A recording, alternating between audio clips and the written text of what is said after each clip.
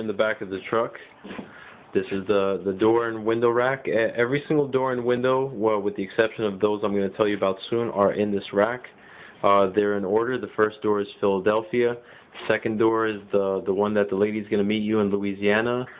After that, it's Texas, the Richard Aids. Then is these two doors going to Denver, Colorado, the two taller ones. Has the guy's name on the side, John Kroc. Now, that one with the green blanket, that's actually California. I believe it's San Francisco. All of these windows here, with the exception of these two all the way in the back, they go to Santa Fe, New Mexico. Now, those two in the back, those are the other two windows that are going to go to St. Louis to that customer that only received two.